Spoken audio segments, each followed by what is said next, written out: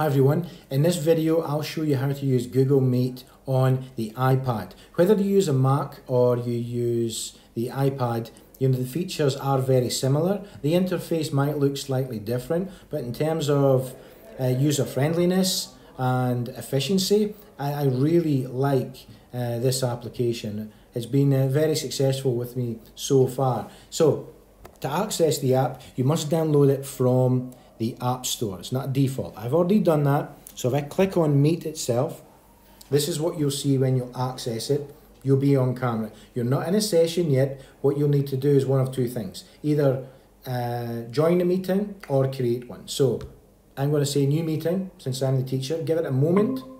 There we go. You'll hear a little noise, a little beep, and then the join info will appear on the screen. This must then be shared with the students. You can either if I click share, you can copy and then paste it somewhere, whether in email, you can click on more, you can add it to Google Classroom. For me, I'm going to use Hangouts. I want a few people from the office to join the session, just to give an idea of what a class would look like.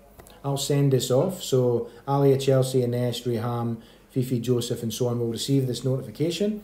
Hopefully, one or two of them will join the session, so you can see what it will look like. So Reham has joined. Her microphone is muted. Alia has joined as well, and she's also muted her microphone. I'll go back to me. So we've got 3 people in the class, 1 teacher, 2 students. So you want to monitor, obviously, what students are doing. Encourage microphones to be switched off. You don't want some feedback or people talking over your instruction.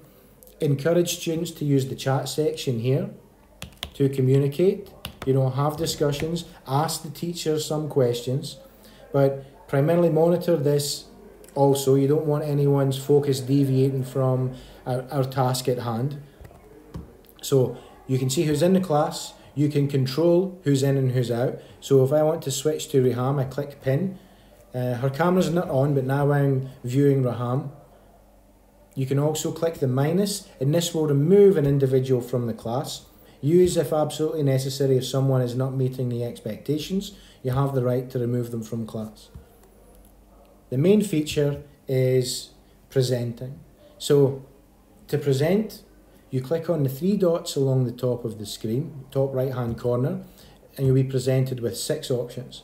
The third one down is present screen. I'm not going to click present screen right now because when I do, it stops this recording and then it will start presenting within the Google Meet session itself. But when you do press it, a small icon will appear and it will just say start, I think it's start session or start recording. You click on that and then the presentation will begin.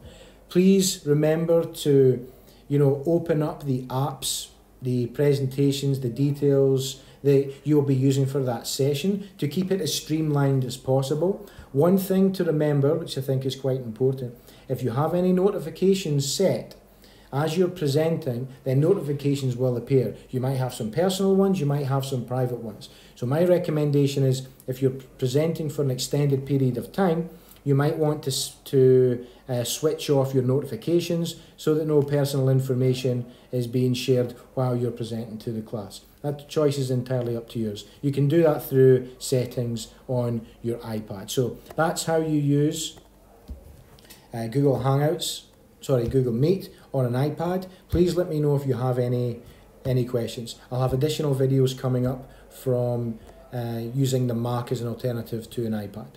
Thank you.